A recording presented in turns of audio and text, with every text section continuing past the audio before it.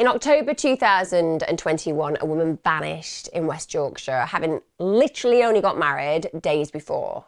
It should have been the start of a happy new chapter in her life. Whilst friends and family went out and searched for her, one man would know the truth behind her disappearance. It would soon lead to a horrific discovery and uncover a relationship built on violence and abuse. This is the murder of Dawn Walker.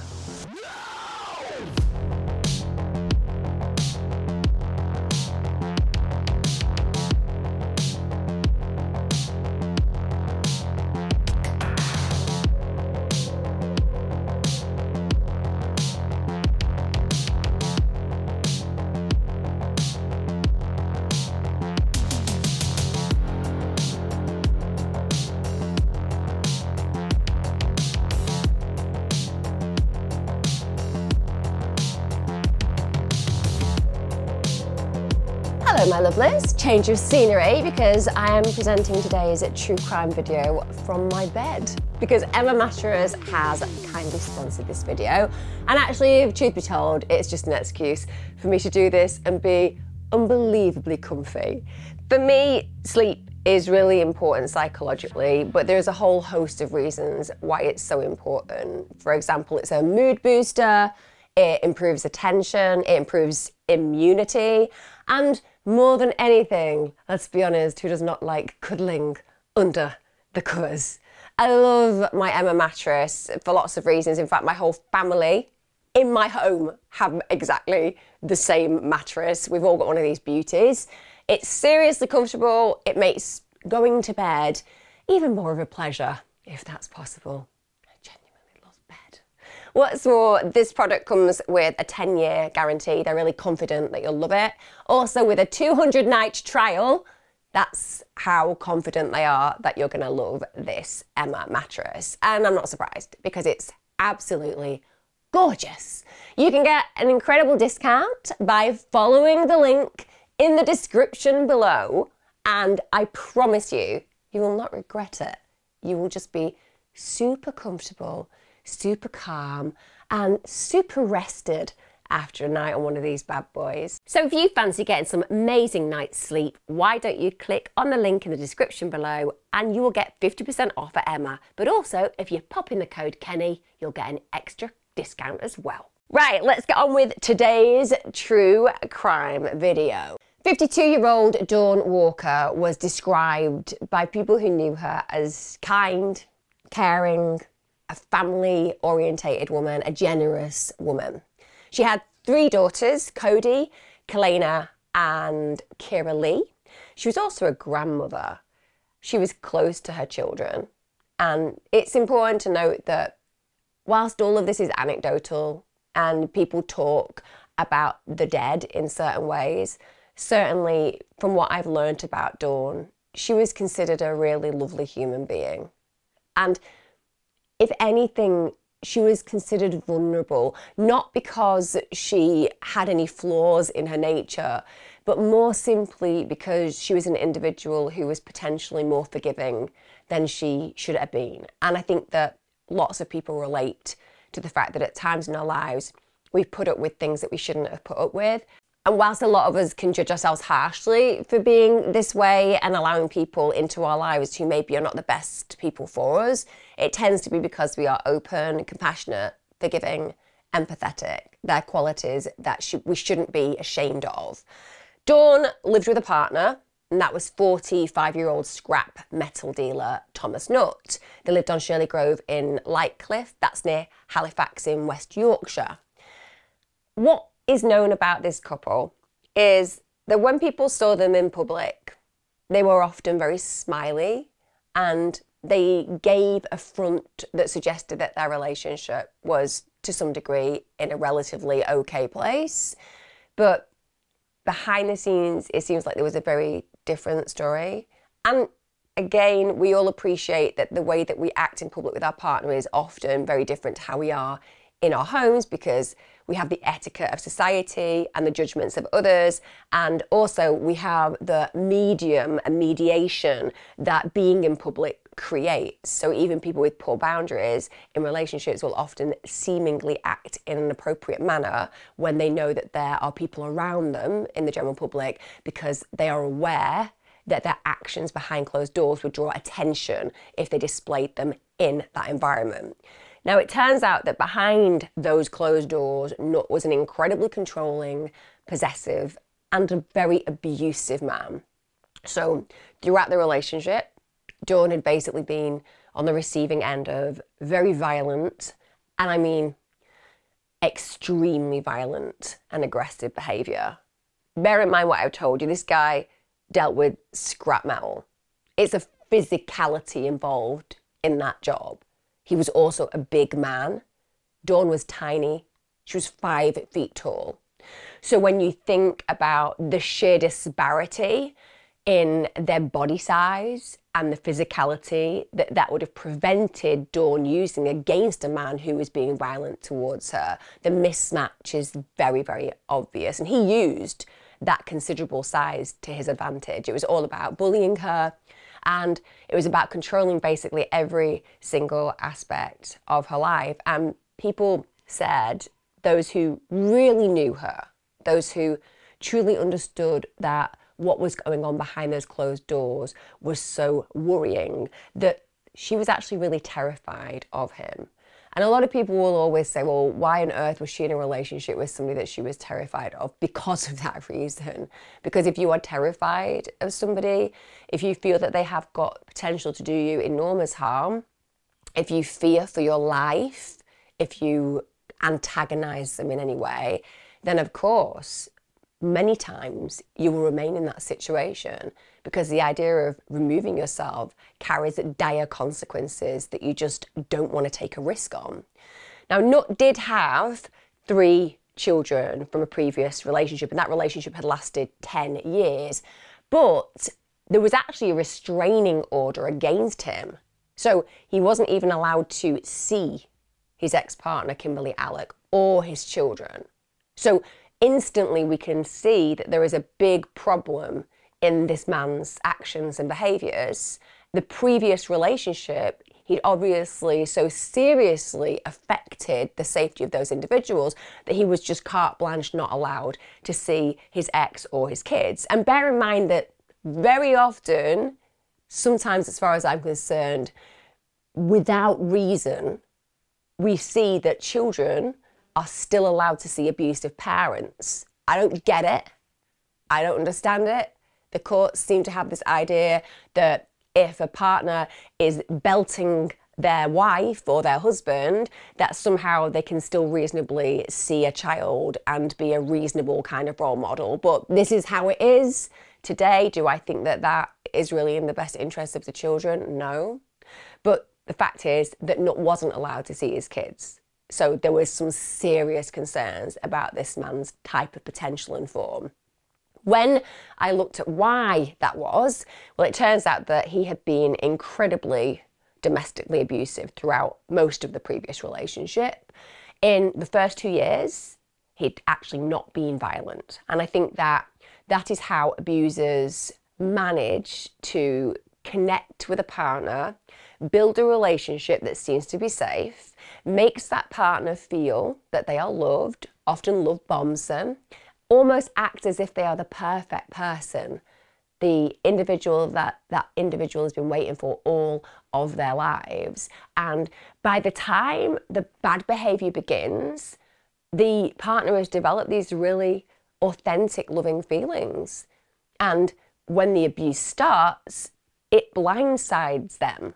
And they're constantly thinking, well, maybe I've done something wrong, because this person was amazing for 2 years. But that's the key. That's how predators work. It's pretty easy to control even the darkest and most malevolent of behaviours for a period of time. 2 years is not a long time in a relationship. So you can coerce that person and fool that person into believing you're a good person. And then your partner, who's now receiving the violence, is questioning themselves and imagining that they must have done something wrong because you've been so nice to them previously. So after this initial honeymoon period in that relationship, he then starts the classic abuser behaviour. So he starts isolating her from her family and friends. Also, he starts taking control of her finances, so very coercive in nature. Also, Kimberly had the physical attacks again and again and again, and he would regularly beat her in front of her children. So he has no consideration for the impact of those children witnessing this abuse. He really doesn't consider his fatherly role at any point in that moment, which is to protect those children.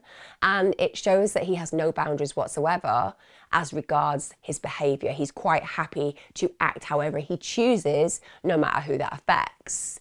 In 2015, he actually tells Kimberly that he's going to kill her. And he dragged her downstairs by her throat and he punched her. And apparently the only time that the violence stopped whilst that assault was happening was that their 5-year-old child had actually screamed. And this had kind of stopped him from continuing that violent assault. On another occasion, they disagreed over the naming of their child, which is a completely common argument. I actually lost the argument when it came down to my second child. My second child's called Evan. I wanted him to be called something else, but apparently it was a little bit out there. And because my first child, I'd made that name up, I wasn't essentially allowed. But at the end of the day, that's what compromise and collaboration is about. You listen to one another, you accept your differences, and you decide on something that makes sense to both of you. But no, he went mad.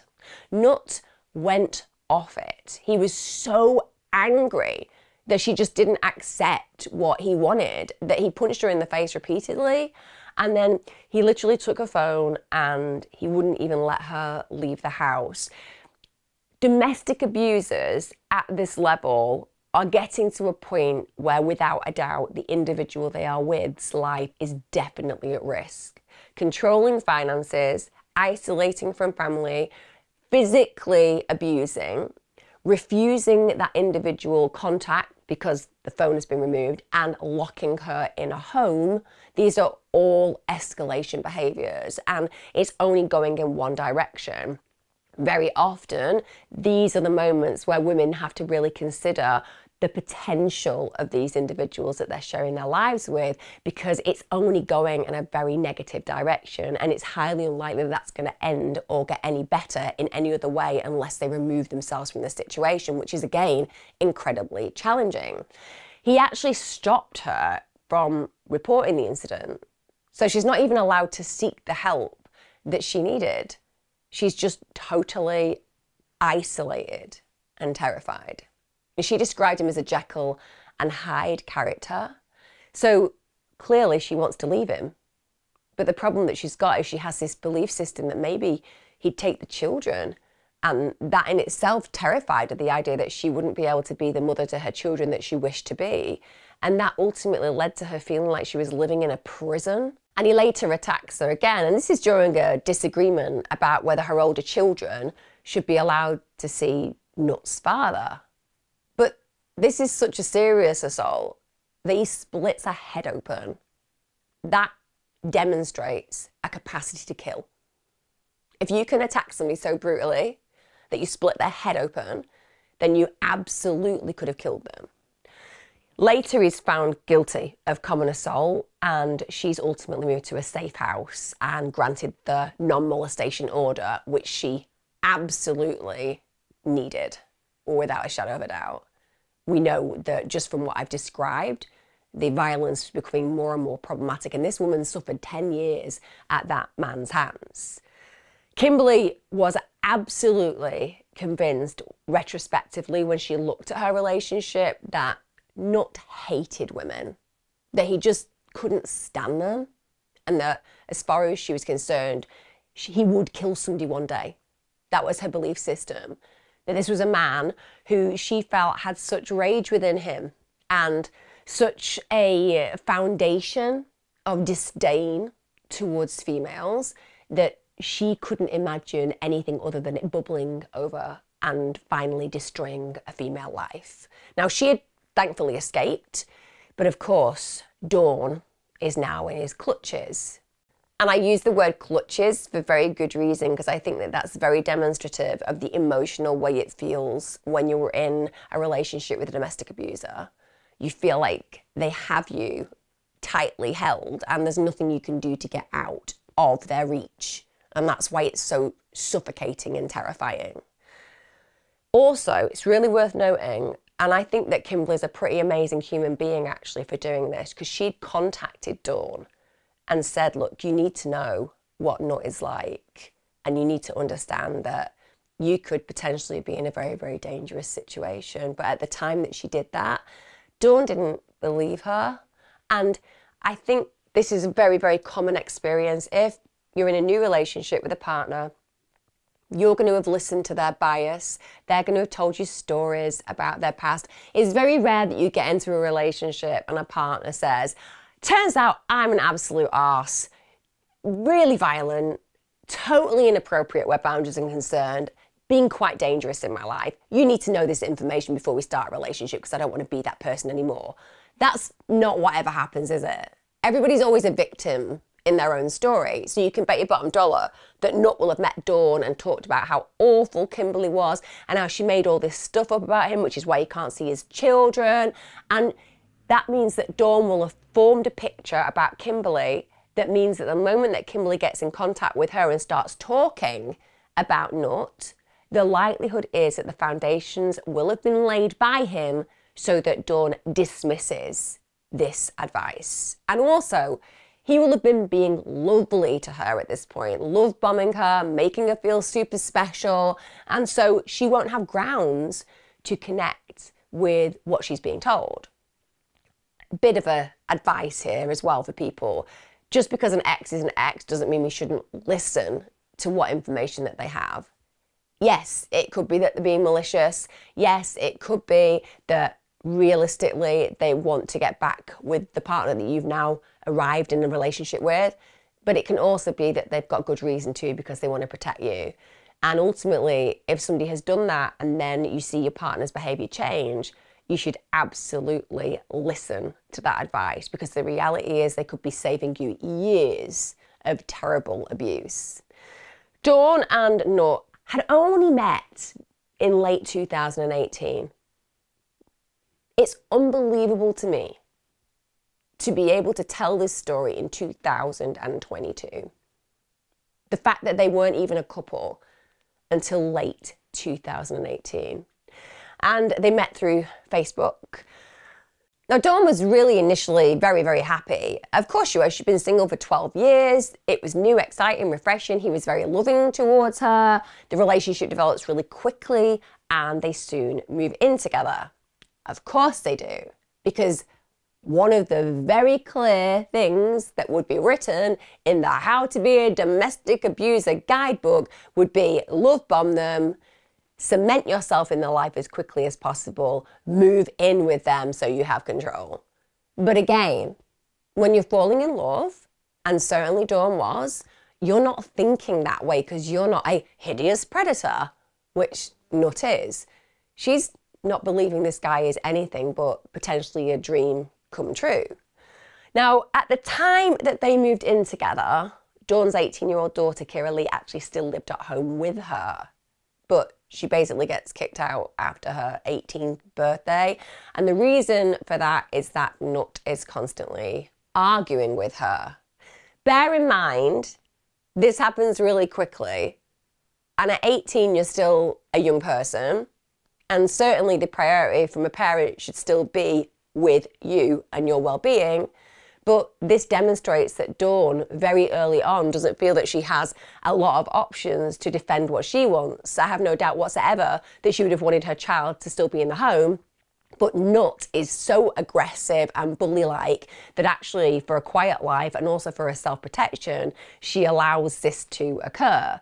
But that's because he is already in an assertive, controlling state. And whilst most of us right now wish that she would have just kicked him out, this isn't how it plays out in domestically abusive relationships. So her 18-year-old daughter actually moves to Egypt after this. Now, she does actually come home from Egypt. That's for 10 days to visit friends and family. And she noted that the change in her mum was just shocking. there was something really notable that she could see had changed in the way that her mum acted and behaved, the way that her mum looked. And she recalled that on one occasion, her mum was really ill and she went to bed. We can all agree that if a partner is really ill and needs to go to bed, you, as a loving companion, will do things like, I don't know, make soup for them, take them some Lucozade like we used to in the 1980s, give them grapes. I've no idea why people choose grapes by hospital bedsides. Maybe it was the Carry On films that started the trend, but certainly when I was a kid, that's what you got, Lucozade and grapes. But what I'm saying is, certainly in relationships when a partner is not well, you have a duty of care and a duty through love to make sure that you are looking after them as best as you can. Not as far as Nutt was concerned. Oh no. He essentially felt that the fact that she had gone to bed was a personal attack on him to some degree because his needs were not being met. Basically, she didn't make his tea. So her daughter said that what she actually saw play out was that Nutt just shouted at Dawn because he wasn't happy about the fact that he hadn't provided her with a hot meal. Arguably, yes, it seems that Nutt comes from a time period where women were at home starching men's shirts and imagining what kind of delicacy they can make in some sort of vegetable terrine shape. This is not what we expect men in the modern age to be like anyway, but again, it demonstrates that he doesn't care about how she feels, he cares about his own needs only. He's incredibly egocentric, incredibly selfish, and completely without understanding of another human being's needs. And that is disturbing to imagine, particularly when somebody is unwell. Whenever I talk about examples of behaviour like that, instantly in my head I have a flash of what would happen if that occurred in my household. If I was in bed, unwell, and my husband shouted at me to make the tea. One would imagine he would end up either wearing said tea, or I don't know, falling ill after he ate his tea. Anyway, arguably, her daughter realises this is just totally inappropriate. And she also said that he accused Dawn of being a different person because her daughter was there. So again, using the relationship with her daughter as an example of a problem in their relationship to further isolate and fracture the relationship with Kira Lee, which is incredibly manipulative. And bear in mind, she'd only been back for 10 days and she'd been kicked out just after her 18th birthday because of him. So Kira Lee does return to Egypt, but then shortly after she ends up coming back to live in the UK, and she does move back with her mother and Nutt. This is because she discovers that she's pregnant, and it also invites us to understand the fact that Dawn obviously wanted Kira Lee back with her. It's Nutt who's causing the division and problems because evidently, by the fact that Kira Lee is allowed home initially, it demonstrates that Dawn will be the one leading that decision to allow her daughter back. Kira Lee said, on returning, the whole situation was worse than ever. So Nutt was constantly shouting at Dawn, and very much like Kimberly, Nutt's ex, Kira Lee mirrors the beliefs that she's expressed, which is that as far as she's concerned, when she watches Nutt around women in general, including herself, but certainly her mother, it's like he had no respect for women whatsoever. She also said that she never saw him treat men in the same way. So as far as men were concerned, he was cool with them, he was kind to them, he was reasonable around them, and he wasn't aggressive. There's two ways of looking at that. One way is we can say, okay, psychologically, he didn't value females, and certainly we can evidence that in lots of individuals who are predators, that they generally have a disdain for females. And arguably, the treatment that he bestows on both Dawn and his ex evidences a lack of respect without a doubt. But that isn't necessarily because he values men. I mean, people like this rarely value anything apart from what gives them the most attention and gain. What we can say is that Nutt knows that a man would beat the living daylights out of him. Cowards will often be respectful to people they're afraid of, to people that they feel are their equals or betters. And the truth is, on a physical level, a woman is never going to be your equal or better on the whole. So arguably, this reaction to men may be less about respect and more about fear, because men who attack women, they tend to be huge cowards. And the minute that somebody confronts them or takes an issue with them, they run in the opposite direction because they know that a man will beat their ass, basically. We then get to September 2020, and Dawn is really seriously assaulted by Nutt. And this attack was one where people visibly could see her injuries. She had a really big black eye, she had cuts, and she had a swollen lip and cheeks. So you can imagine the amount of force. A lot of us will have had accidents. Some of us will have been unfortunate enough to get black eyes. It takes a pretty big whack to be in a scenario like that. Even with a bust lip, all of these things take considerable force. We're talking about a fully swollen face. There has been a large amount of impact when we are looking at injuries like that. And Nutt was ultimately convicted of assaulting Dawn on that occasion, and rightly so. At this point, with his history, can we all agree just to place him in prison and lose the key for eternity? I personally believe nothing bad could come of such decisions. Again, I know I'm not in charge of the world or the law. I appreciate if I was, there would probably be quite a few more prisons, and some may not think that the life convictions for the things that individuals have done were really appropriate. But I'm just saying our streets would be safer and there would be quite big deterrents. But anyway, she's brave because he actually does get convicted, and that's a scary place for a woman who's being abused. It really is, because you feel that you've then become the aggressor and taken the power off the perpetrator, and that puts you in a precarious position.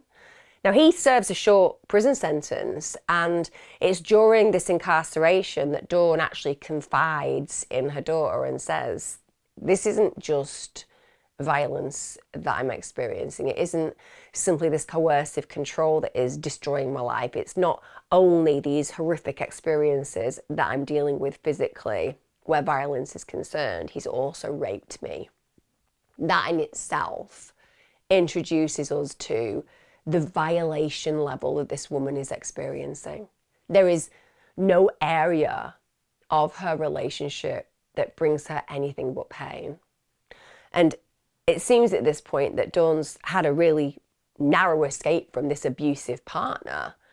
And we all want Dawn at this moment in time to realise and recognise that she deserves more, that this is her opportunity to leave. This is her opportunity to remove herself from this situation for good, to accept that this man is a terrible person, to accept that this man is escalating in his violence and has the potential to do enormous harm, even more than she's already encountered and experienced. But following his release, she gets back together with him. Now, Dawn tells her daughter that the reason that she does this is because she loves him. And I think one of the real struggles that so many people have when they look at cases like this is they look at people like Dawn and say, why?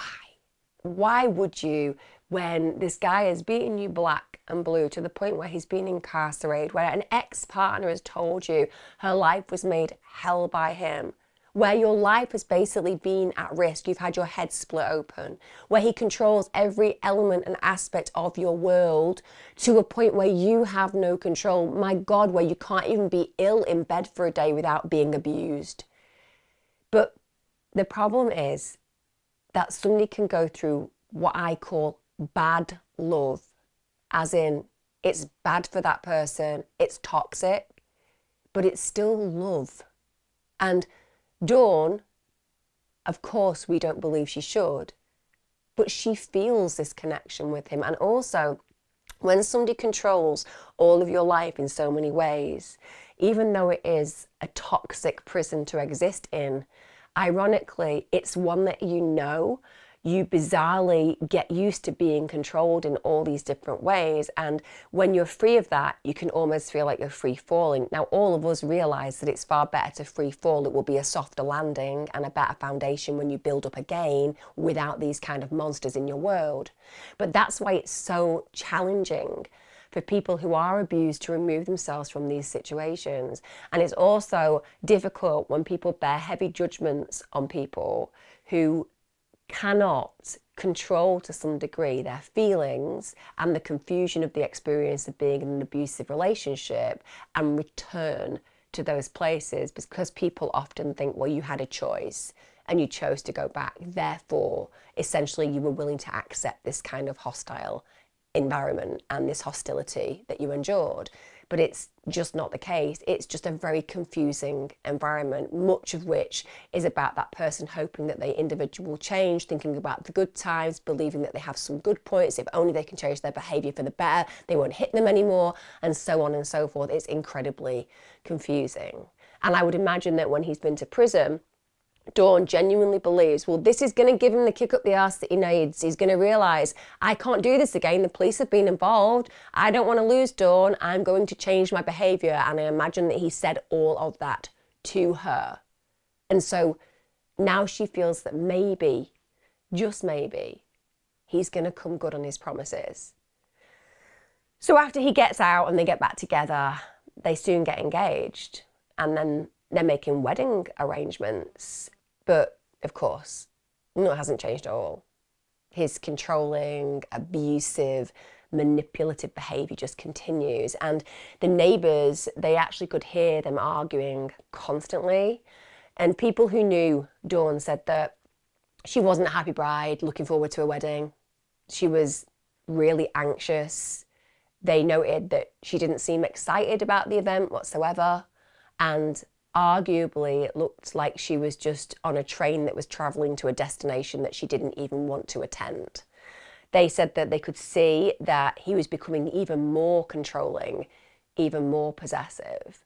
So instead of him relinquishing all of this negative behaviour because of his experience in prison, it seems that it's only amplified it.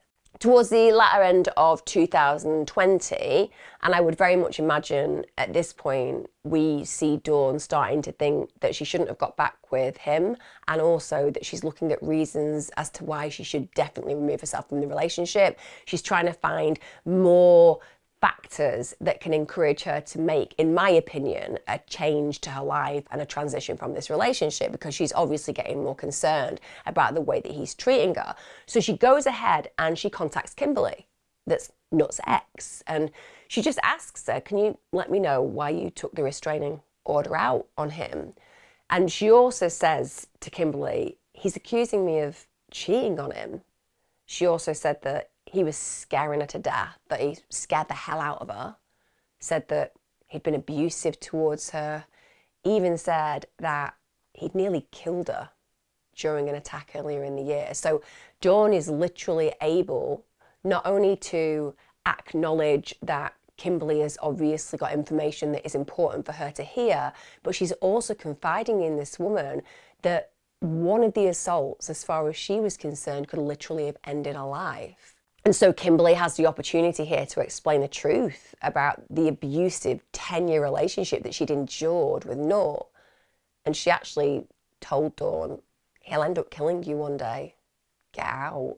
It's really awful to imagine that Kimberly and Dawn had this conversation. Here we have Dawn in the present managing this hostility and abuse on a daily level. And here we have the woman of his past talking about how dangerous he was, solidifying and confirming Dawn's worst fears, but also that warning, he'll kill you one day. I mean, it's chilling that those words were spoken directly to Dawn, inevitably to express a reality that was soon to play out. On the 25th of August 2021, well, a neighbour heard screams from Dawn and Nutt's property. They said they'd never heard screams like it before. And actually, this neighbour is the kind of neighbour we all wish to have. I mean that. How many times in my videos do I say the words risk offending? if you hear screaming and shouting and banging, if you hear people in distress, go and investigate or call the emergency services, because that risk of offence may just save a life. And in this case, this neighbour, they're not having it. And they don't even call the emergency services. They're like, I'm going to handle this myself. So they basically rush around. They hammered on the door continuously for over 5 minutes. They did not let up. And they could hear Dawn screaming, "Get off me, Tom, leave me alone." But that neighbour kept knocking. Ultimately, they actually tried the door handle and it was actually unlocked. And he entered the house. And with respect, that shows courage and bravery, and people like this, they are saviours in circumstances such as this. And the neighbour actually shouted, "What the F are you doing? Leave her alone." And at this point, he said that he saw Nutt appear at the top of the stairs and that he looked really mad. And what Nutt actually does is say, you know what, everything's fine, it's just that Dawn's had an asthma attack. I mean, clutching at straws, Nutt. Clutching at straws. I have asthma. I've had asthma attacks. Let me tell you, at no point whatsoever am I banging around, screaming for mercy. That's not happening. That doesn't occur. One, because when you're having an asthma attack, the last thing you want to be doing is screaming because you're trying to breathe, you know? Kind of defies the object of getting air into your lungs by screaming hysterically. That's not going to happen, nor is it that you're going to be throwing furniture around a room making noise because you can't breathe, and therefore that does not make sense whatsoever, but it demonstrates that Nutt is just trying to, of course, slide away from the reality of what's occurred. But the neighbour clearly doesn't believe him, and Dawn actually appears at this point and says that he's trying to kill her, which is terrifying, isn't it? That she, even in that moment, is saying, look, this man is literally trying to kill me. Now, the police didn't get involved at that point, and the following day, Dawn texted that neighbour and thanked him for the intervention. And on that occasion, Dawn did suffer bruises to her face, to her arms, to her legs. This is where he grabbed her because obviously he was choking her at points and he was throwing her around at points. And also she had bruises on her stomach, which is where he'd knelt on her. That kind of level of abuse is truly terrifying.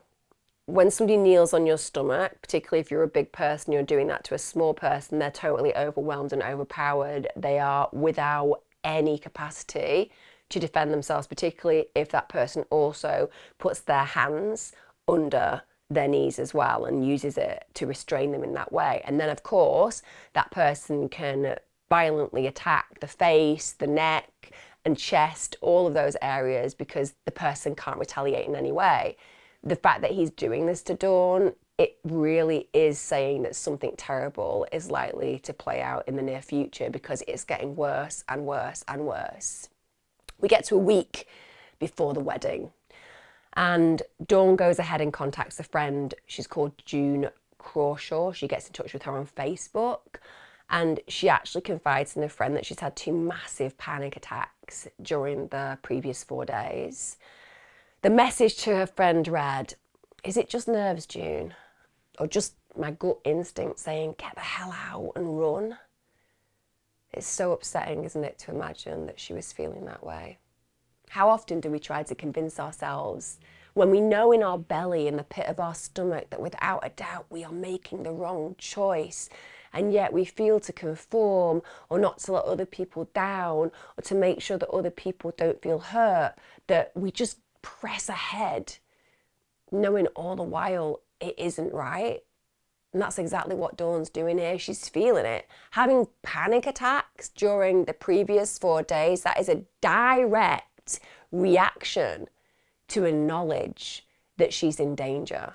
Because panic isn't just about being triggered by a certain scenario that's in front of you or suddenly feeling anxious because you've seen something that reminds you of something terrifying from the past or traumatic from the past. Panic can also be an indicator of needing to run, needing to flee. It comes from that fight, flight, freeze area, and hers is saying, run like hell. But she doesn't. Like so many, she doesn't follow that gut instinct. In that same week that she's confiding in a friend, she tells her daughter, Kiralee, I think something bad is going to happen. I think he'll leave me at the altar, or I'll find out he's got another family. So at this point in time, not only is she dealing with the horrible abuse, she's also questioning the legitimacy of their relationship per se regarding his commitment to her. And she's got this sense of foreboding. But what really strikes me here is the fact that she's concerned that he might leave her at the altar, or that she may have it confirmed that he's got another family, and that she doesn't value herself in this moment. It's about her fear of being left. And all of us know that if only he had left her at the altar, if only she hadn't become his bride, if only he had indeed been an adulterer and removed himself entirely from her life, that could have been the best outcome for everybody, full stop. Of course, Kiralee listening to this, and she doesn't believe for 1 minute that he has another partner or that he's going to leave her at the altar, and she just reassures her mother that as far as she was concerned, she thinks her mum's being paranoid. But Dawn carries on and says, you know what, I just think something bad's going to happen. And what I'm going to tell you next is going to confirm not only that that gut instinct about things going wrong was correct, but that belief system about something bad happening was going to be confirmed in the most diabolical of manners. On the 27th of October 2021, Dawn and Nutt, they get married. This is at the registry office in Brighouse at 2:15 p.m. And you can imagine that this is meant to be a really happy day. It's meant to be a time of great celebration. But Kiralee says that she noticed that her mum didn't look right. She was shaking. She didn't look happy. But nonetheless, they carry on with the celebrations, and these happen at the Prince Albert pub in Brighouse. There's around 20 people who are sharing the celebration with Dawn and Nutt. And apparently they did seem to be in good spirits, and they seemed to be enjoying themselves. And the couple actually returned home by taxi around 10:30 p.m. Now, witnesses say that Nutt was apparently pretty drunk, but then this would be expected. I don't know. I think weddings are one of those places that a good old drink is probably to be expected. I personally am not a heavy drinker, but when I go to a wedding, I break these boundaries, which is why I always make sure that I can stay either at a very local hotel or ideally in the place that the festivities are happening, because after 5 drinks, I'm basically paralytic. But being drunk after a wedding, certainly if it's your wedding, is pretty normal. But what we also know is if you're a violent perpetrator, alcohol is like throwing alcohol onto a fire, isn't it?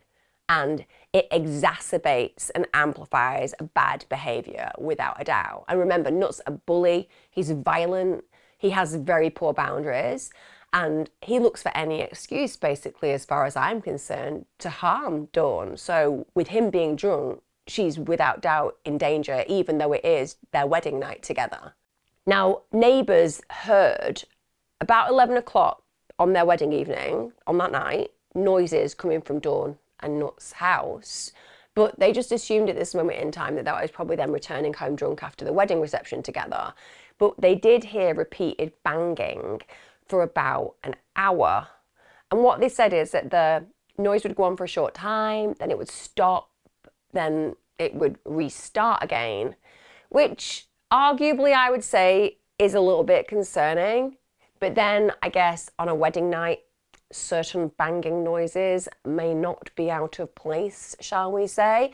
But arguably the fact that this is a man who's been highly violent to this partner, and the fact that banging is occurring, would certainly stir my attention. And it does stir their attention, but they say because there's no screaming and shouting, no raised voices, they didn't feel that there was an actual threat taking place or somebody being put at risk in that moment in time, which I understand because they couldn't hear anything that was particularly untoward. Bear in mind, even though we know, and certainly some of the neighbours know, and certainly family members to some degree know that Nutt is a hideous excuse for a human being who should without doubt not be walking our streets ever again. But to other people, he was pretty good at putting on that facade. You know the chameleons in the world. We all know them. I mean, everybody's met a chameleon, haven't they? They're an absolute arse, and you know what they're like in private. And you know the way that they speak about certain people in private. And then you watch them in public being really charming and lovely and kind and nice. And that person that they're reprehensible about will buy into this belief that they're a great human being. Chameleons are like that. It's what makes them so dangerous, and ultimately sees many people defend them when they do horrible things, because people can't believe for 1 minute that somebody that they believed was cool and nice and good could be anything other than cool and nice and good. And actually, as far as some of his neighbours are concerned, Nutt appeared to be a really doting husband. So he basically fabricates this story that he wants to spend Halloween at home and then go away after. I don't get this, but for some reason he was like slightly obsessed with Halloween. One could say, well, maybe he was obsessed with Halloween because he had a nefarious, malevolent, dark soul, and it was a celebration that he very much connected with. Maybe he was more, shall we say, devil than Jesus. Just throwing it out there. This guy seems a little weird because he likes this Halloween celebration more than Christmas. And with respect, there can be no celebration more important or wonderful than Christmas. We all know that. But nonetheless, apparently this argument's occurred because Dawn's like, I don't want to stay home for Halloween. I want to go away and I want to do things that are nice because we got married. And apparently she accused him of being more concerned about Halloween than about her, which would actually make perfect sense if you had just get married to a grown-ass adult and they were actually concerned about not being in the neighbourhood for the Halloween celebrations. I mean, genuinely, it's weird.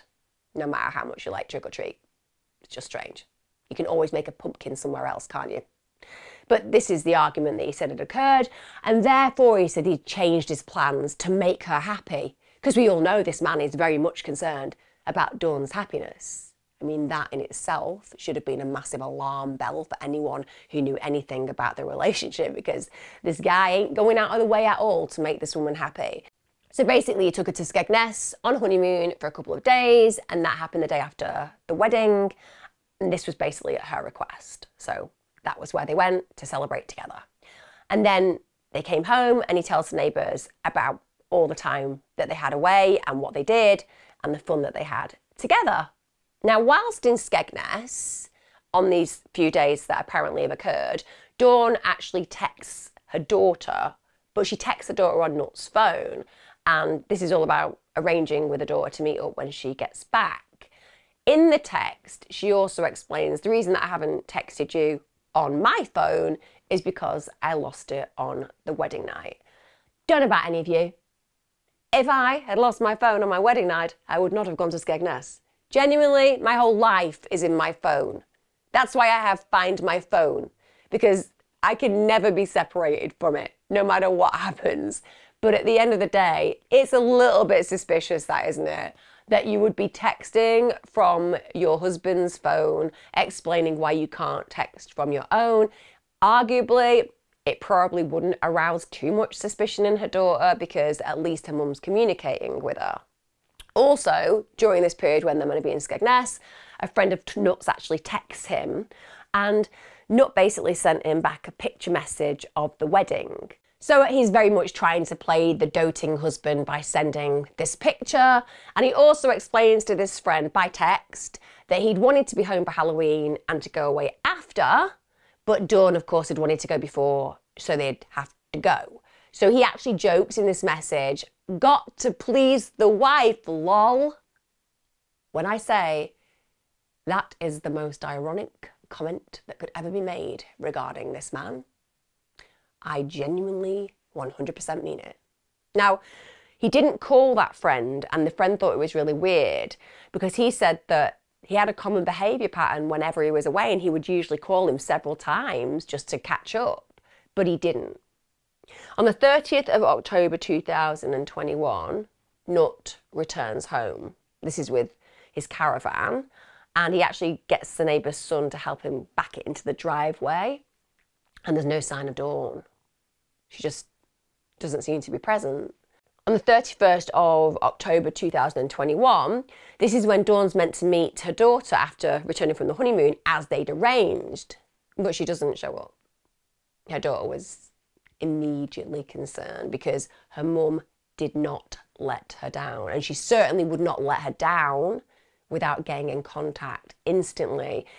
She just feels perturbed by this and concerned by this, and bearing in mind they know the history of the man that the mother has married, it's going to cause you anxiety when she just doesn't turn up.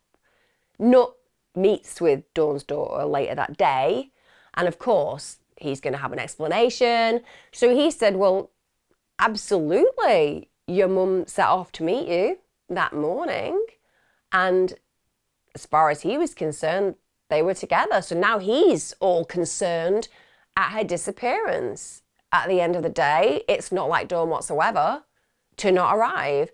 And now her daughter's thinking, oh my God, my mother's set off. She's never turned up. I don't know where she is. And Nutt and her go literally looking all around Brickhouse for Dawn. They go around the shops, they check the hospitals. Nutt at one point says, oh, you know what, maybe she's just playing a trick on us by going missing on Halloween. Just going to throw it out there, Nutt. You're the weird obsessive about Halloween. And I don't think that Dawn's the kind of character who'd be like, oh, Halloween prank. Terrify my family. Just go missing. Seems like a totally rational, normal thing for a middle-aged woman to do. If I'm not going missing from my family, terrifying them for a few hours every year, at least on one occasion, I'm not doing my job. Genuinely, that's what he says. Now, the neighbour who saw him on that day, they said that he was really panicky. And also, it didn't make sense to him because they said, listen, this guy is acting really strange, really panicky, but Dawn had literally been missing an hour at this point. So at the end of the day, if somebody's gone missing for an hour, I can appreciate that you might be a little bit worried. We've all had moments where we've been convinced that something terrible has happened to a member of our family. But if they've just been gone for an hour, that doesn't really resonate as being overly concerned. And actually the neighbour reassures Nutt and says, like, she's just going to be out shopping or having a coffee. And the neighbour apparently joked, where have you buried her, Tomo? Don't get me wrong. I kind of feel like that neighbour was joking with intent.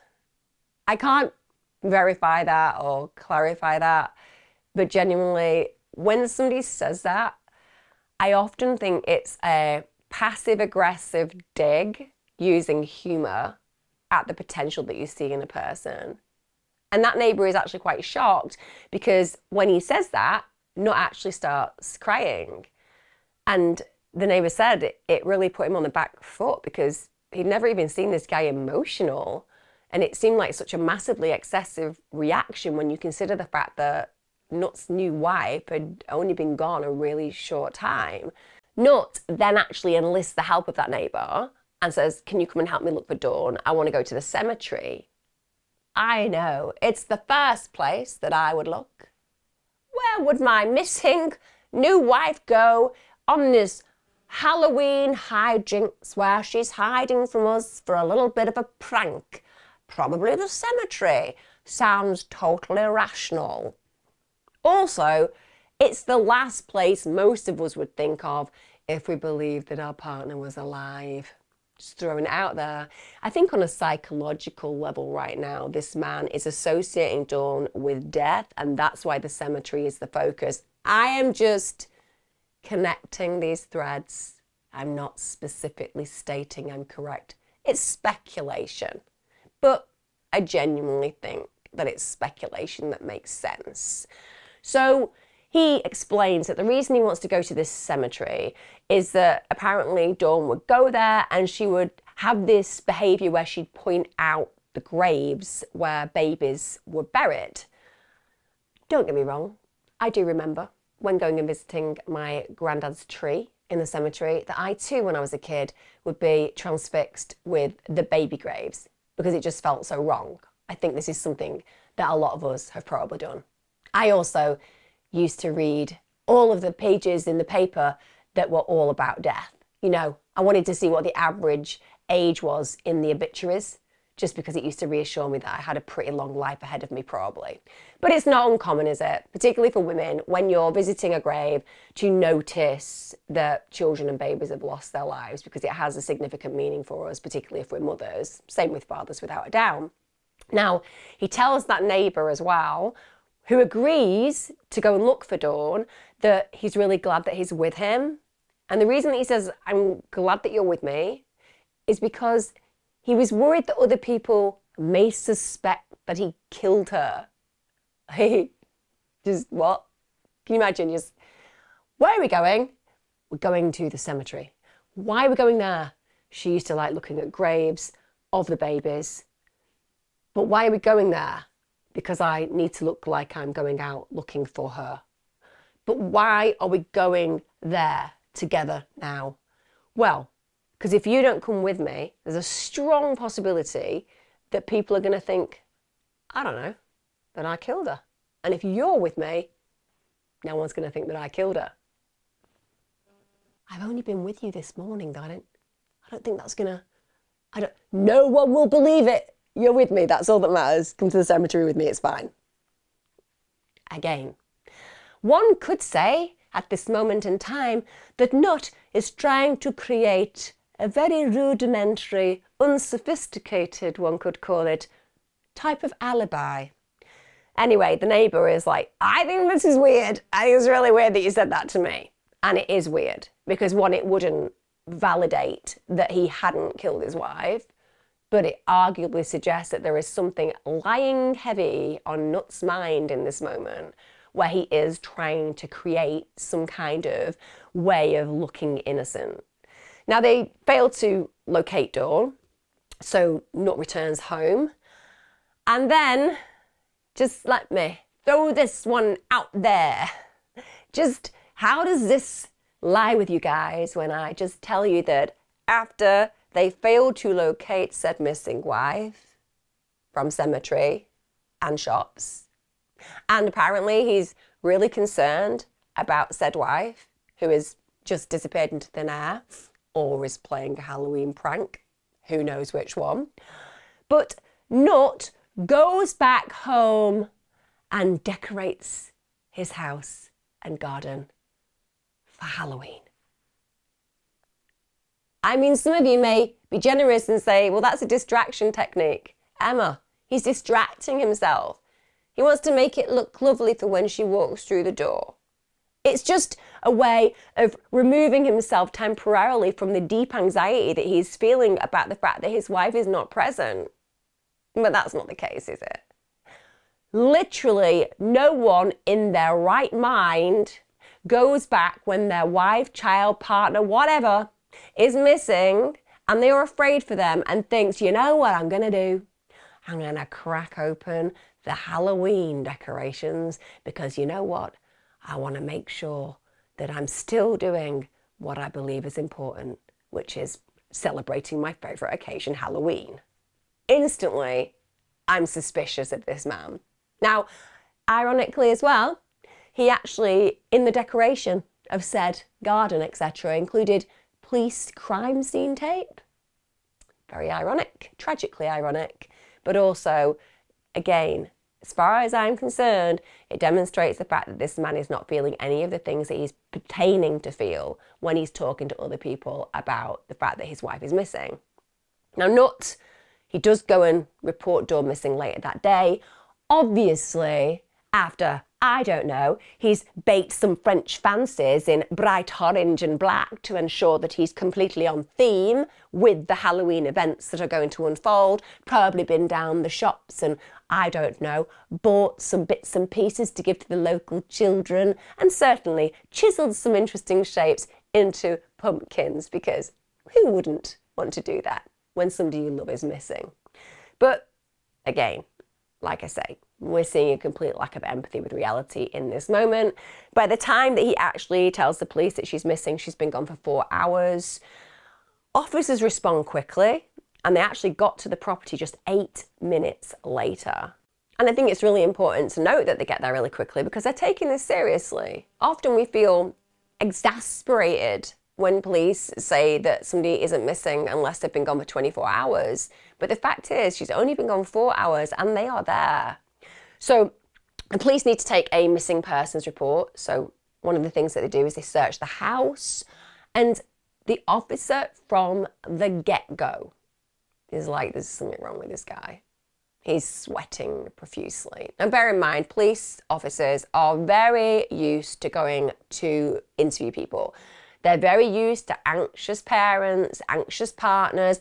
They're also very used to massively guilty people. And because of that, they notice bodily actions, whether it's the language, or in this case, the sweating, or it might be nervous scratching of hands or face. They take this in, because if it's distinct from other scenarios that they have visited, it stands out.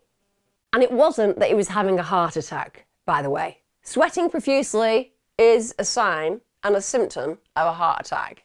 Not in this case. He just seemed to be nervous.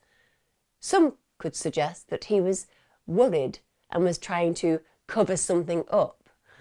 So Nutt then has to relay to the police what had happened, the movements of Dawn that day. And he said that Dawn had left the house at 9:30 a.m, that she was going to go and visit her daughter at Wilkinson's shop in Brighouse, but she'd never turned up. And then he said his reaction to that when he found out that she'd never turned up was to just drive around Brighouse that morning with Dawn's daughter, just looking for her.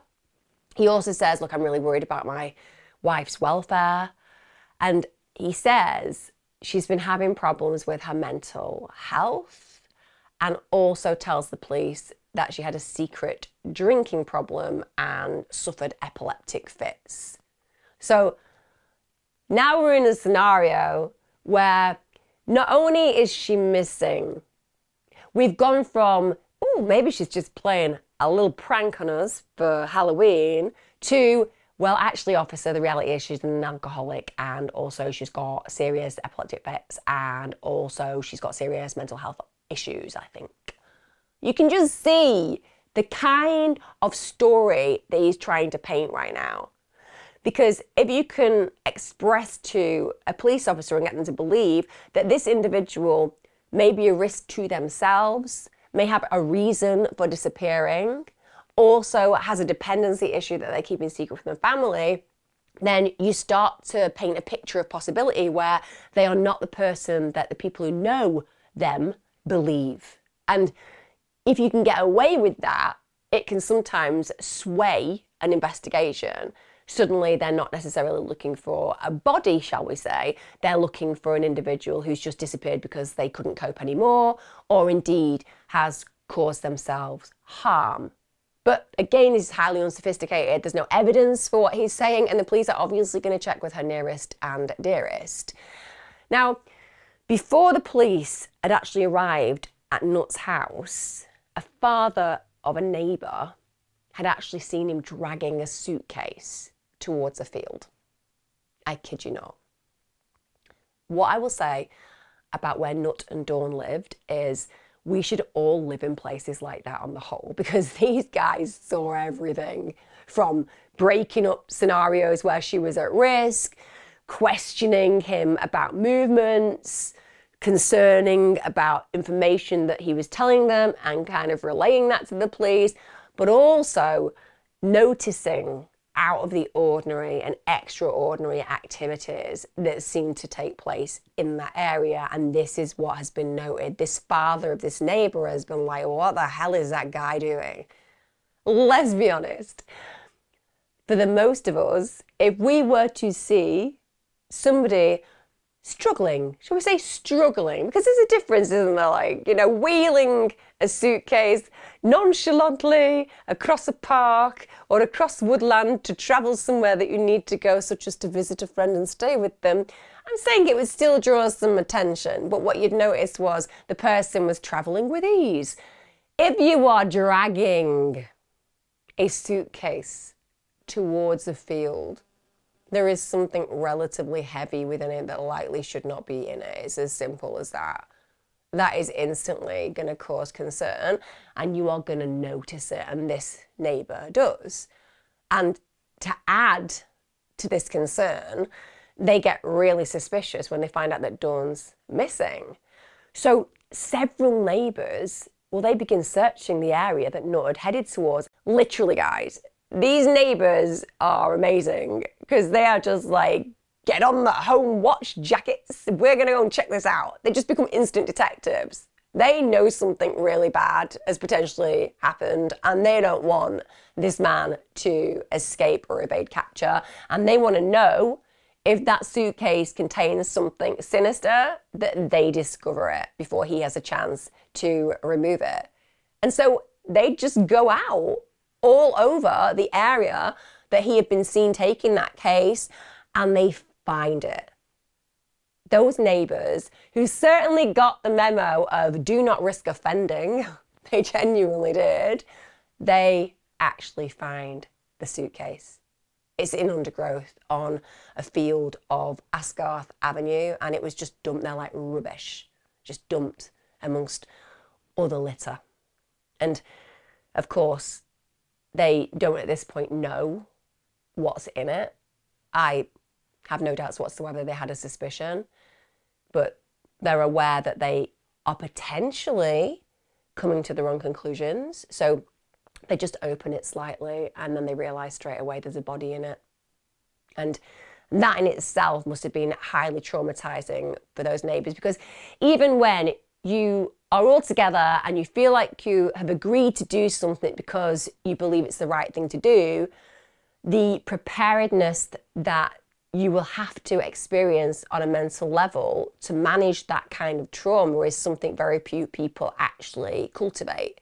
So you might think this is the right thing to do and I'm glad that we're doing it, but the minute that you actually realise, God, this is a body, this is a human being, this is alive, it can be incredibly challenging for you to manage that on a day-to-day basis from that point on. Now, before they actually notify the police of the fact that they found this suitcase, one of the neighbours actually speaks to Nutt. And at this point, he jokes again that he had basically felt really glad that he'd gone with him on the search, because otherwise people might have thought that he had dumped Dawn's body. Bear in mind, that neighbour was then absolutely 100% convinced that the body in the case was Dawn's, and they notify police. Just imagine being that neighbour. And there are different ways of dealing with this, aren't there, in those moments? Like, I think I would have just been straight away on the phone 999. I wouldn't have wanted to cause the perpetrator to be aware that the body was in the suitcase, because if they had actually killed that human being and I had surfaced that body, I might be at risk. But also, I don't want to give them any lead. I don't want them to leave the area. But arguably, this neighbour was probably telling him to see what the reaction was like. And as opposed to the reaction being one that we would expect of horror or shock or fear or where the hell is this body? Is it Dawn's? Instead, it's very much a, oh, well, it's a good job that you were my alibi, right? So again, he's just thinking about his own needs. Bearing in mind, he's been caught bang to rights to some degree, because we've seen the father of a neighbour recognising that it's him dragging a suitcase, said suitcase, that then the neighbours went out and found, which happened to have a body in it. So it's either that he's been dragging Dawn's body in the suitcase or somebody else's body in the suitcase. Either way, he was seen dragging the suitcase and it had a body in it. The police are informed. They arrive at the crime scene around just before 5 p.m. They find that the body is indeed in the suitcase. It's under a tree, and very quickly they establish that the body in the suitcase is Dawn's. She's half naked and she's been folded in half. Guys, this was just 4 days after her wedding day. When they did the autopsy on Dawn's body, they found that she had really significant damage to her neck. It suggested that she'd been asphyxiated, and also she had really deep bruising to both sides of her head. She had a black eye, she'd suffered lacerations, she had deep bruising to her jaw, to the left side of her face, she had a fractured nose, she had a fractured eye socket. Guys, this is a really, really high level force trauma to the body. And they also noted in the autopsy that her body had again been damaged after death. So several of her bones had been broken, and therefore you could tell that it was during manipulating the body into the case that that trauma had occurred, as well as the initial trauma that she'd experienced that had led to her death. But it says something about the way an individual treats that person with such contempt and disrespect. I mean, you've killed them, and now all you can think about is trying to get away with it. So you don't even care what you do to her body after you've taken her life from her. You just break it and manipulate it in a shape that's required so that you can dispose of it more easily. Now, it's around the same time that the police have recognised all of this that they get a call from a solicitor, and she tells the police that Thomas Nutt had advised her that his wife's body had been dumped in a suitcase, and Nutt then hands himself into police the same day. Which, of course, he does, because it's good sense to do so. I mean, mate, you were literally seen with the suitcase with your wife's body in, and the neighbours literally found it because they saw where you went with it. Also, you've got a history of violence and neighbours who acknowledged that Dawn was afraid for her life, and you've been to prison for this violence. And there was a non-molestation order and a prevention of you having any contact with your prior relationship. I mean, this guy genuinely is bang to rights. It's as simple as that. He knows that, and he knows that actually turning yourself in and admitting to charges, or at least admitting to charges you're willing to, is gonna make it more bearable when you are given a sentence. It shouldn't be. I don't think somebody turning themselves in or admitting anything should be why they get a lesser sentence. Just kind of think they deserve the sentence that they deserve, which in this case would be a very long time as far as I'm concerned. Again, I just need like a judge's hat, don't I? Just to be sat here in a wig. It's like the world according to M. Nutt gets arrested, of course he does, when he's turning himself in. He gets charged with Dawn's murder. But of course, he says, look, I didn't murder her. I didn't want to murder her, at least. I didn't intend to kill Dawn. I didn't intend to cause her serious harm. And of course, bear in mind, that's the mental element required for murder. You have to be somebody that they can prove beyond reasonable doubt had intended to cause serious harm and death in these cases. So he's saying, well, I have killed her. I did dispose of her body, but I absolutely did not mean to kill her. He said what actually played out was that I actually had to restrain her during an argument on the 30th of October. Apparently she'd been very depressed after returning home from 2 days in Skegness. I mean, we've all felt like that, haven't we? Couple of days caravanning, we come home, slip into a deep depression because you know what, it's so much better in Skegness than it is here. Skegness is actually quite nice, I'm not going to deny. But the point is, they've been away 2 days, and they could go back if they wanted to. Just throwing it out there, not really a reason for slipping into a deep depression. But this is his argument. And apparently at this point, he said that she asked him for a divorce. We will all cheer if that actually played out, and she did, because my God, she deserved to divorce him. He is the biggest a-hole that I have described in quite a while, and I describe a lot of a-holes in this video. Nutt also said that she put him in jail before after alleging that he tried raping her and assaulting her, and basically claimed that Dawn had threatened to do it again. And then apparently she'd started screaming at him and he just hit her in the face. Then he'd put his arm around her neck and accidentally asphyxiated her to death.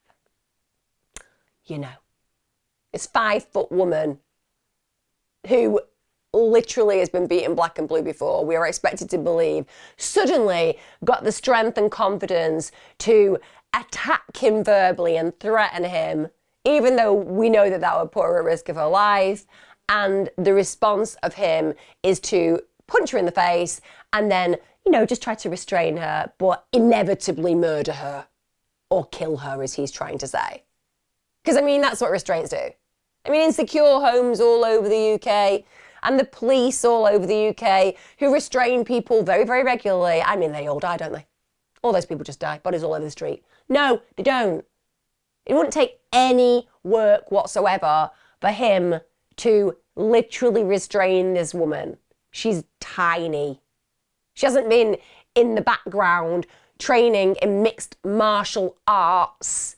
She's not suddenly become some kind of kung fu ninja expert who he is now in a position of needing to protect himself from. No. She's a slight woman. And he's trying to suggest that, firstly, she provoked him. Secondly, she was being aggressive towards him and threatening him. And most importantly, that in the end, he had no choice but to try to restrain her. Now, just to humour Nutt's explanation for a minute, let's just humour him with his description and explore what we would consider made sense if what he said were the case. Oh my God, I've just murdered my wife. Sorry, I keep using the word murder. He would say kill, but we all know it's murder. I've just killed my wife. What will I do? It was in the heat of a moment. It was a crime of passion. She was being highly abusive to me. I don't know how this has happened. What do I do next? Answer A, dial 999, get the emergency services, acknowledge what's occurred. B, speak to a family friend, explain what terrible things I've done and enable them to act in an appropriate manner. Or C, just hide a body in a cupboard in the kitchen. I mean, that's what every innocent person in the history of accidental deaths has done. You're like, I have accidentally killed this person. What I must do is hide that person in a cupboard. Yeah, that's what I should do. So this is his excuse, that he didn't actually mean to murder her, did, but as opposed to actually asking to get some help for her or acknowledging what he has done, instead he thinks about saving his own skin, which is what no one who is innocent would ever have to do because they were literally innocent. Anyway, he says after he reported it to the police that she was missing and he'd been told that the officers were on their way, he needed to dispose of the body really quickly. Again, said no innocent person ever. I can imagine this guy in the police interview. Just run me through it. Just run me through what happened. It was really bad. It was terrible. She was screaming, she was shouting, she was threatening me. She got to a point where she was literally telling me that I was going to go to prison, she was going to divorce me. I lost it a bit. I did punch her in the face, but then just tried to restrain her, and I got her in a headlock, and the consequence of that was that I accidentally killed her. I can't believe I did it. So then what did you do? I thought, I need to dispose of her body. But it was an accident. I know, but I thought that maybe it was a quicker way of just making sure that I didn't have to deal with expensive funeral fees. No one's going to believe this. I do take your point. Anyway, this is what literally this man is trying to do. So he said as the police were coming, he knew he had to get rid of the body. The suitcase was too small. So at this point, He also was aware that rigor mortis had set into Dawn's body, and he had to bend her legs to fit inside, which meant that he had to break her shin bones and he had to break several of her ribs in the process. Now, the police are very suspicious of Nutt's versions of events because he's a massive liar and he's a horrific abuser. Why would they believe him? Bear in mind, he had actually claimed that Dawn had died after their return from the honeymoon in Skegness. The autopsy absolutely suggested and verified that she'd been killed earlier. So they believed that she had died on October the 27th. That was her wedding day. They believed that that woman, with that sense of foreboding, with that fear about something bad happening, was literally killed on the day that was going to be the happiest of her life. Investigators believed that Nutt's claim of a honeymoon in Skegness was just a lie. They think he killed Dawn beforehand and then he'd gone there by himself. Police were able to establish that Dawn had last been seen alive by the taxi driver who literally dropped them off from their wedding reception. Now, bearing in mind, Nutt was drunk, because it was his wedding night.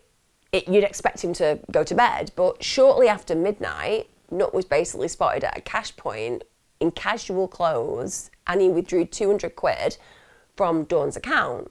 Also, he was wearing a hoodie to cover his face, which is odd behaviour for an innocent person. Now, shortly after 1 a.m, he gets spotted on CCTV going outside into the back garden for a few minutes. Again, it's really strange behaviour on your wedding night. Most of us are doing more fun things on our wedding night, or we're unconscious because of alcohol consumption. At 5:30 a.m, the neighbour of Nutt's is outside having a cigarette. And of course, Nutt doesn't expect anyone to be outside at that time. He's kind of shocked that this neighbour has seen him. And the neighbour said he did seem to be quite subdued in his behaviour. And it's at this point Nutt handed him earnings Dawn had borrowed from his wife for the wedding. So she'd borrowed some money and he was giving it back.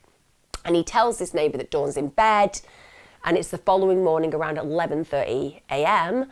Nutt tells the neighbour that Dawn actually had a hangover and was still in bed, which would be contextual. It's not unusual for people to have hangovers after a serious night of celebration, so that would make sense to the neighbour.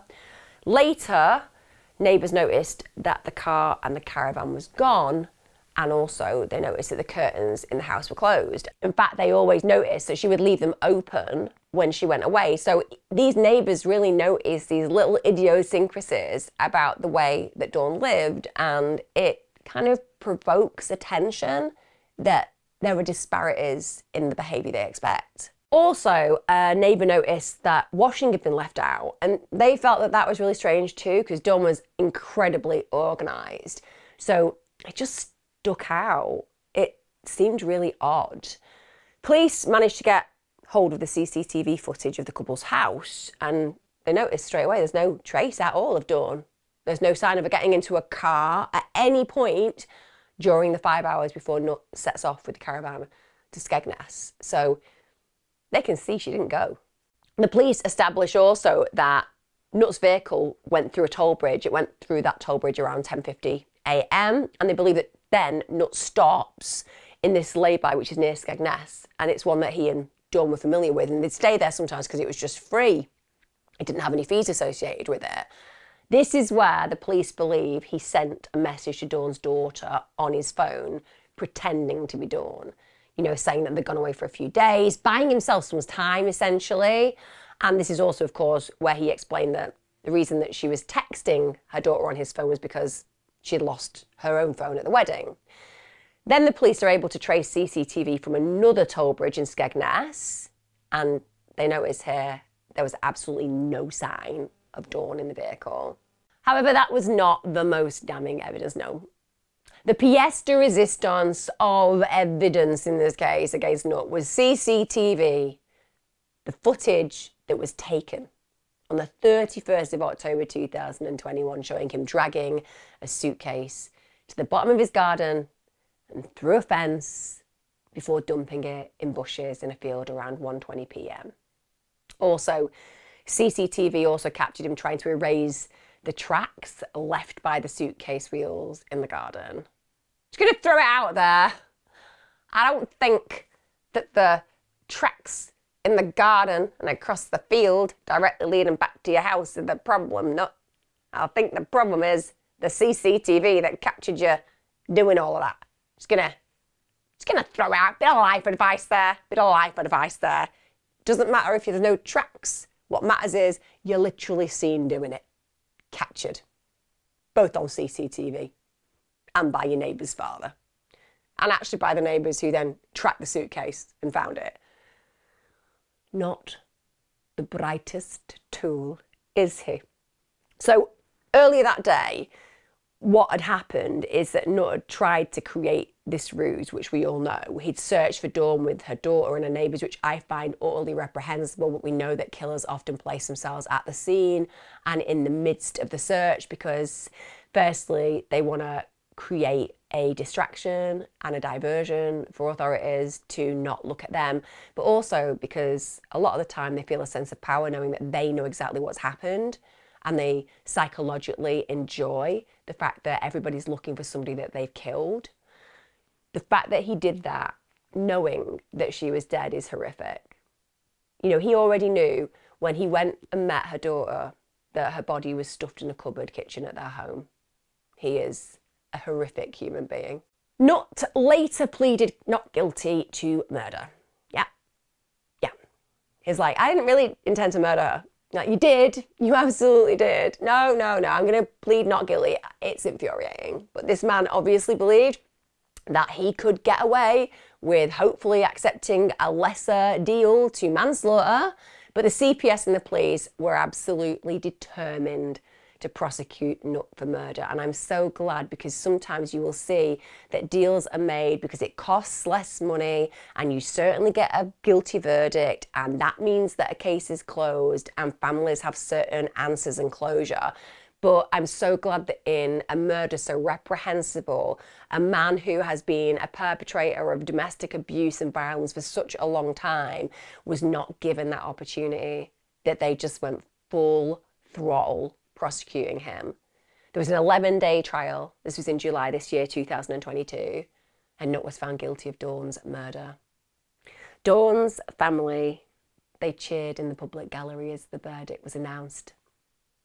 Nutt's response to their celebration, not the celebration that we would usually associate with an emotional response, because this wasn't a celebration for anything good. This was just a celebration of justice.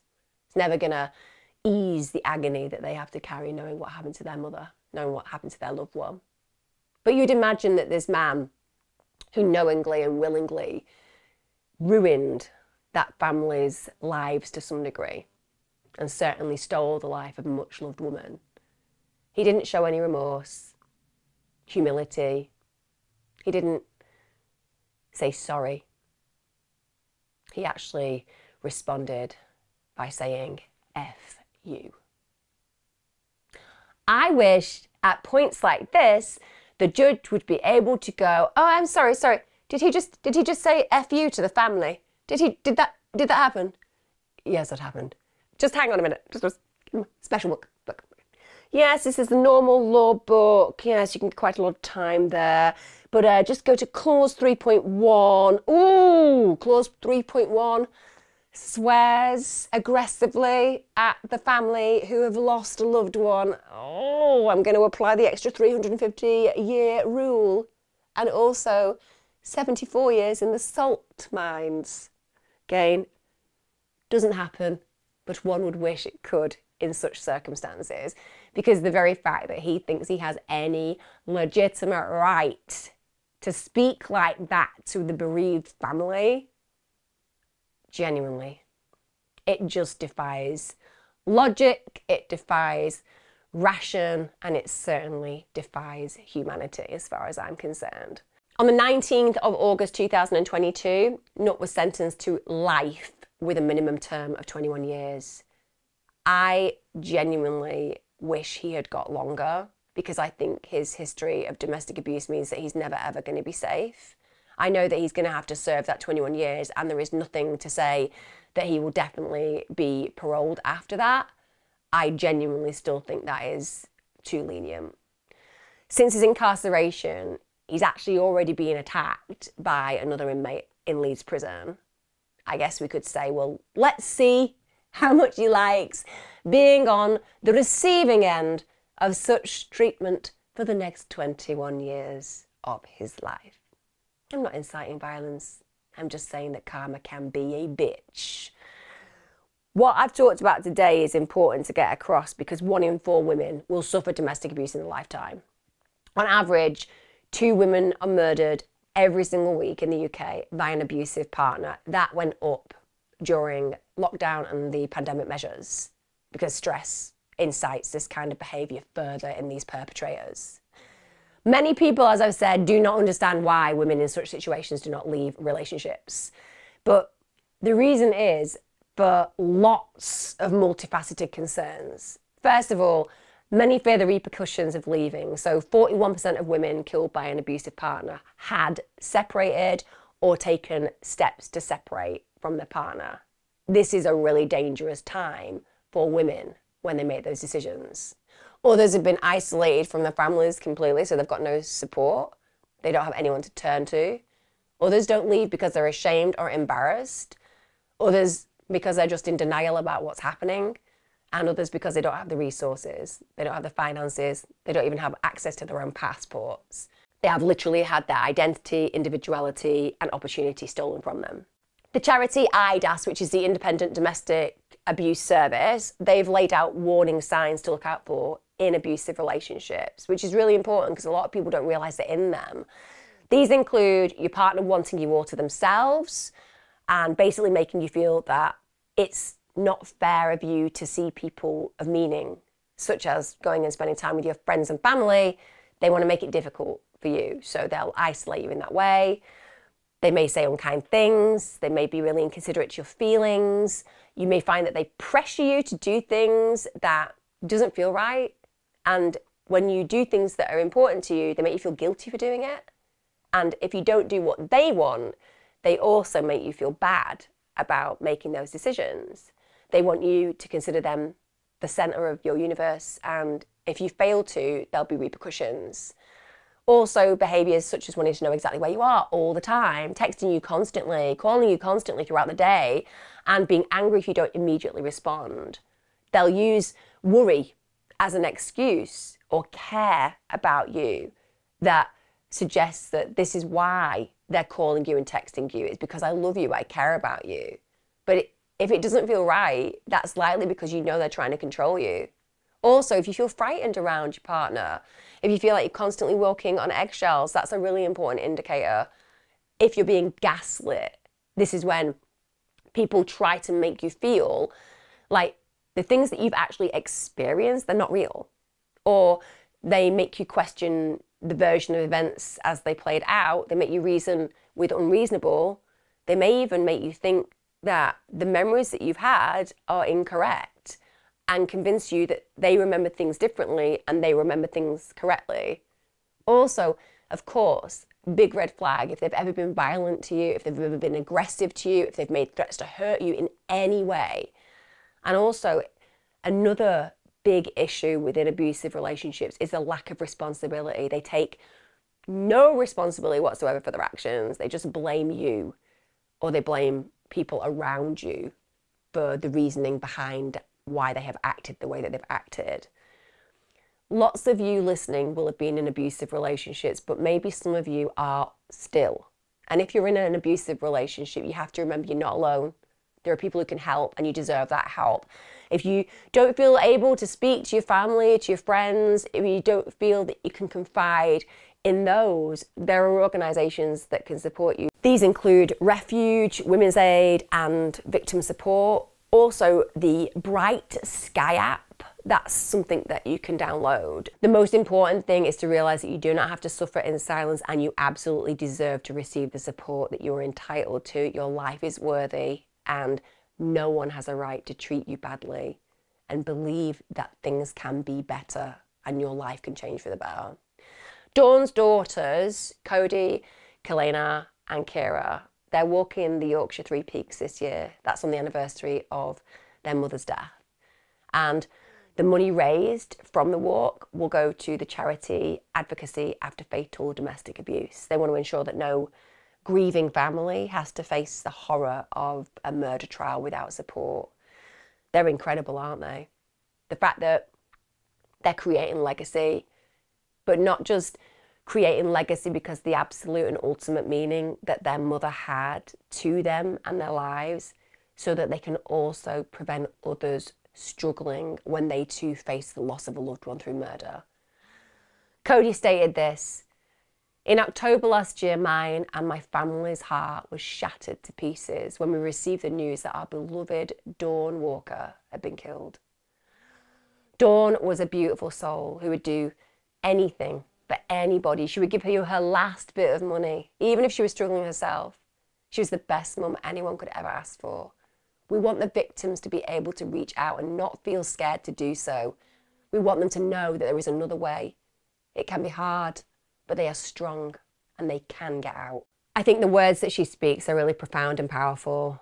She's letting people know, even if you're a victim and you are struggling and you are scared, there is a way forward, there is a way out, and you deserve that option.